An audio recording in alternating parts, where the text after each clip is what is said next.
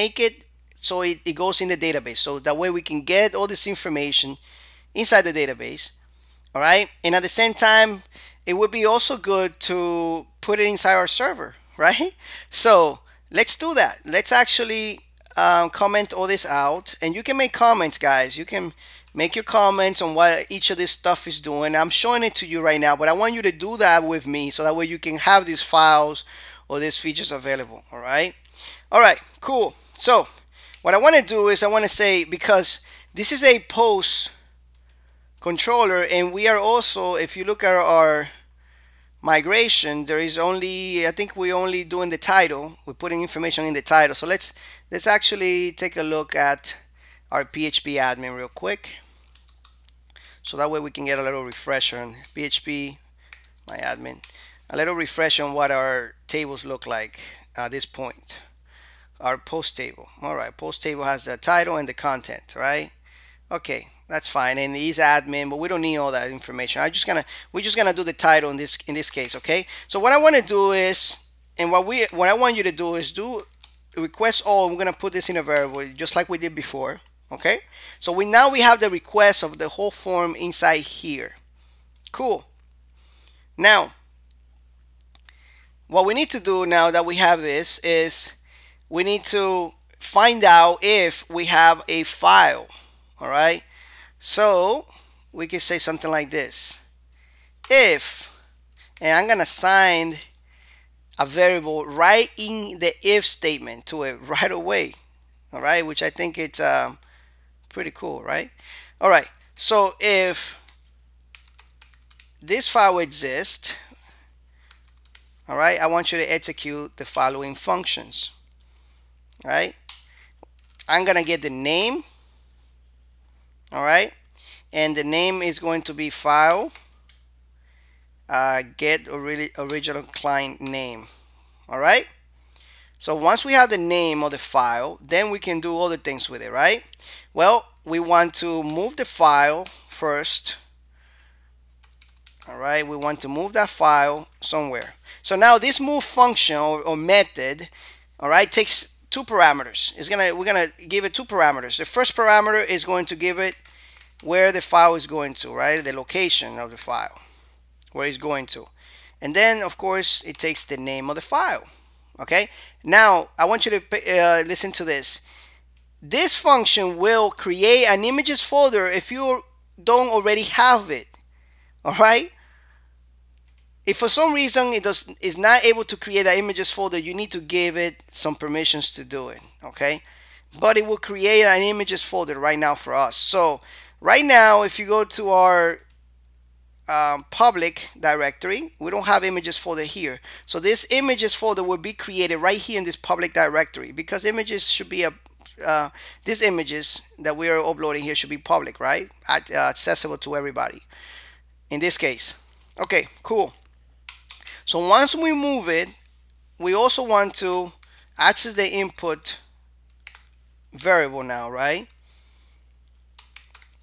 And as a matter of fact, this should be the name of the column inside your database. So if you don't have, and then I think we're gonna have to do that, but if you don't have a column to put the picture path in there, it won't work. All right, so let's create that real quick. Let's create a migration for it. All right, okay, let's clear this out. There we go.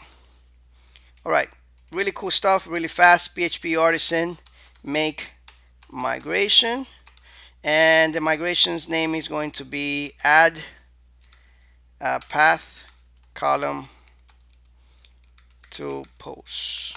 Okay, there we go. We are referencing the post table. All right, you should know how to do that already. And if we go to our, let's go to our database migrations, and it should be the last one here. Actually, it's not the last one for some reason. Well, it should be. Let me synchronize this real quick. There we go. All right, cool. So now we come here, we put table, and this is going to be a string, and we're gonna name it path. You can name it file if you want, but path is a good name for it. A lot of people use that. And of course, we want to make sure that we can drop this if we wanted to. All right, cool. Now you come back here and you say PHP artisan migrate. All right, that's migrated. So now we have that. Let's go back to, let's close all this. And you can see the little red line under HTTP. Cool stuff, right? That means something is wrong, right? And controllers, we go here and we find where the problem is, and that's where it is, right? Cool. I love PHP Storm. But anyway, so once you have that, let's change this, because this is where the column name will be. All right, and we gotta assign the name to it like this. Remember, we assign from the right to left, of course. All right, so once we have that, all we gotta do down here is say, you know what, post, I need you to create everything that the input has. All right, now I don't want you to forget something. All right, right now we're forgetting something and we don't want to do that. Well, I'm not forgetting, but you might be forgetting. Remember that we created a new column, and now when we use this method create, that's going to be mass assignment would be a problem. Laravel would not allow us to edit this column unless we give it permission. So we need to go to that post, all right, and let it know that it's okay. It's okay, Laravel. You can, and let's actually put all this on top. We don't have that many,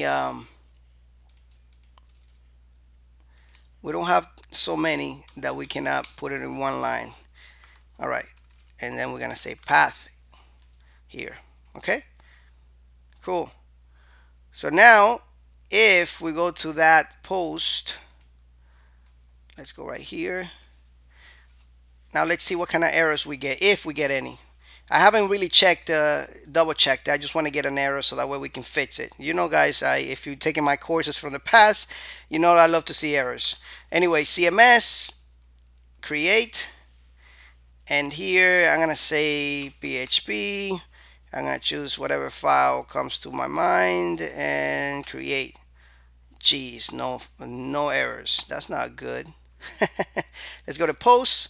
And as you can see right here, we got a path, but we also have the name of that image right here. Okay, as you can see right there in that new column. Pretty cool stuff, right? All right, so now that we were able to persist data into the database, we were able, oh, and one thing that I haven't showed you is that if we go to public, let's see where public, right here. Let's actually synchronize this real quick. I don't know if that move function worked. So let's synchronize this. And as you can see, yes, the images folder has been created as well. And if you look at it, the code, the image name is there as well. Now, if you don't want to keep getting the same image over and over again, what you can do is you can add time to it. All right, you can add the time and you're going to have a different image all the time. Now we can also, what we can use is use a mutator or use an accessor for either getting the path of the image already in the database, so that way every time you echo out the path, you have the whole path. Or what you can do is mutate it, access it in a different way. And in the next lecture, we're going to take a look at how we can make each image unique, and how we can, use a mutator or accessors to actually even make it more user-friendly when it comes to displaying the path or, inputting extra information in a database. All right. So anyway, thank you so much for watching, and I'll see you in the next lecture.